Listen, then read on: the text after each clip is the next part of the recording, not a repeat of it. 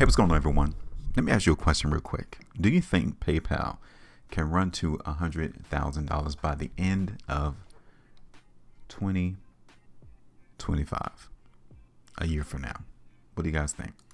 We're going to look at the chart for PayPal on the 3 months chart first to see if that's applicable.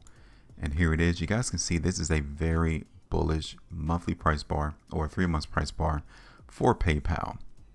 And that we are currently about 27% from that happening within the next year. That's definitely feasible, especially looking at how strong PayPal currently is on the 3 months bar. Now, we're going to talk about that. Okay, but before I do, welcome to the channel. This is what I do here on this platform. I drop price predictions without any confusion. So if you guys want to join me, go ahead and follow me, hit the like, share, and subscribe. Now, we did a price prediction in PayPal right here on on September the 6th, 2024, right? And we was looking for the market to go down. And I told you on that particular video, I said, if you're a buyer, you want to see PayPal hold this buy zone. I told you that. Go back and listen to the video because I did tell you, if you're a buyer, you want to see the market in PayPal hold this buy zone. And what happened? Bam.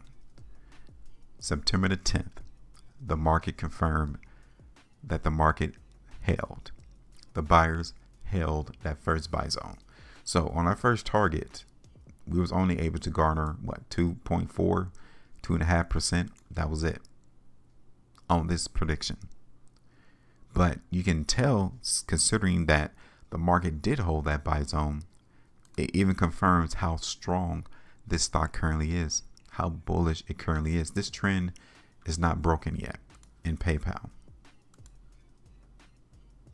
Okay, so now confirmation of this massive trend is currently in play. For us to see the price in PayPal to run to 100, the idea is that we don't want to see the market break this trend line. Okay, now let's go ahead and take it over here to look at PayPal in terms of sell zones.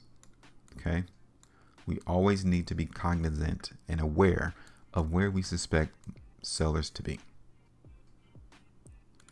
So here's one area.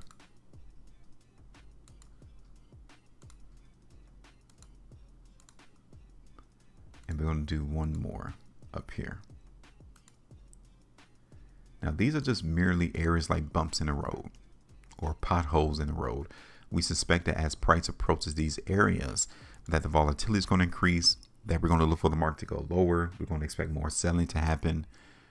But as long as buyers confirm that they're accepting price at these sell zones, then the market move of us expecting higher prices is not negated. It's still there.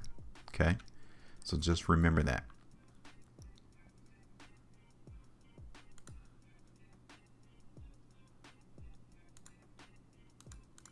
So now let's look at PayPal on the weekly chart. Let me go ahead and clean this up. And here it is on the week. Okay. Now, what happened last week? Well, I mean, what else can I tell you? What did the market tell us?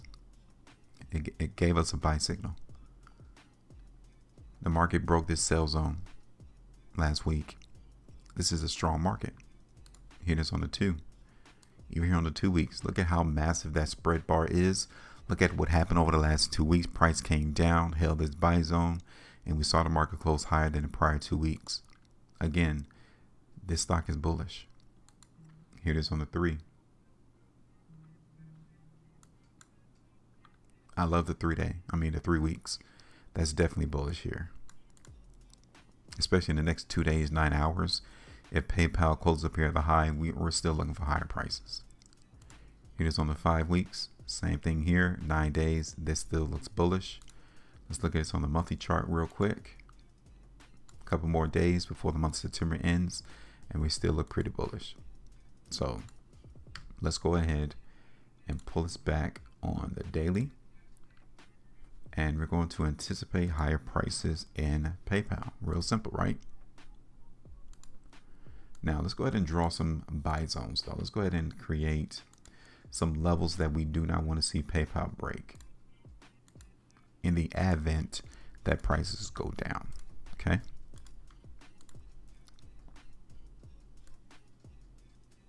Preferably, I don't want to see the market break below $71.35 or even this trend line. I really don't want to see that.